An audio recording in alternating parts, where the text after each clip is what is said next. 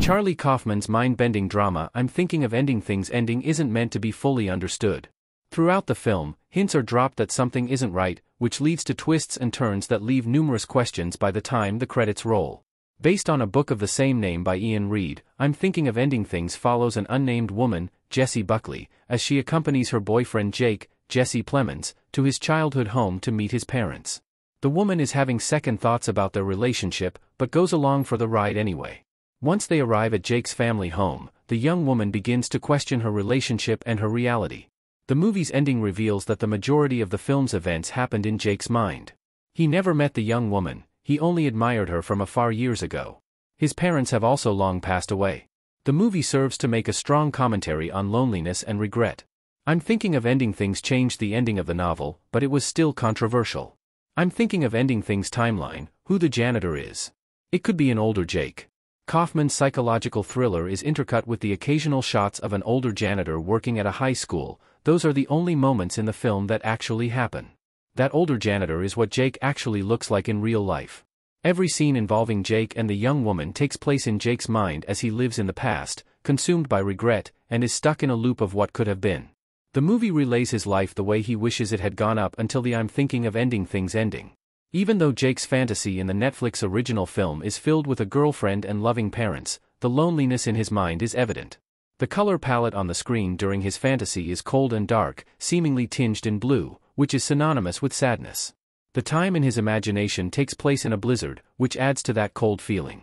The chilly and isolating atmosphere is wrapped in clues that Jake is remembering a time from decades ago. At his parents' house, Jake shows the young woman an old black and white photo of his dog, and she catches a glimpse of his mother looking as she would have dressed in the 1960s. Jake takes the young woman to an ice cream shop where female employees also look like they belong in the 1960s. It's clear that Jake is a lonely older man in his present state of mind, so he spends his time imagining what his life should be like. Moments from his actual time as a young man just unconsciously wrap themselves around his elaborate fantasy. Jake's fate in I'm Thinking of Ending Things explained. He likely died. Jake ended up a lonely man full of regret. Life did not turn out the way he wanted, so he spends his days imagining life as it could have been, loving parents and a girlfriend. The students tease him, but he longs to be accepted. In the sequences with old Jake, the high school students are rehearsing the musical Oklahoma. The I'm Thinking of Ending Things ending scene shows an alternate version of old Jake accepting an award and performing a song from the musical, aptly titled Lonely Room, to an enthusiastic audience. Old Jake is so desperate for a sense of camaraderie and belonging that he even wishes to be the star of the musical at the high school where he works. It's just another fantasy sequence. In reality, Jake wraps up a cold, snowy night cleaning the school. Jake returns to his car and suffers a mental breakdown. He relives moments from his life, memories of his parents and various moments from when he was a child. During this breakdown, he strips naked and imagines following one of his high school fantasies.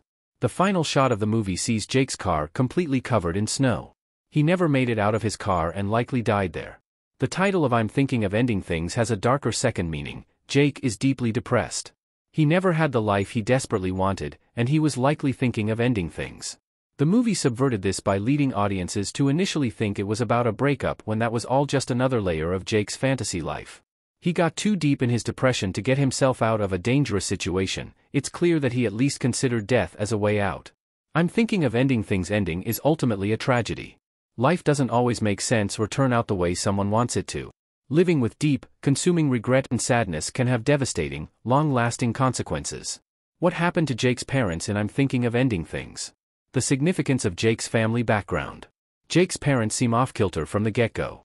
That's because Jake is imagining them from different periods of their life.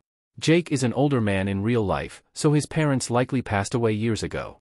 In the fantasy sequences where they are introduced to the young woman, they fawn over Jake, especially his mom. But later, old Jake is shown in mental anguish, reliving memories of a painful life. The audience sees a flash of his parents arguing. It's safe to assume he had a complicated relationship with his parents and wishes he could have made them proud.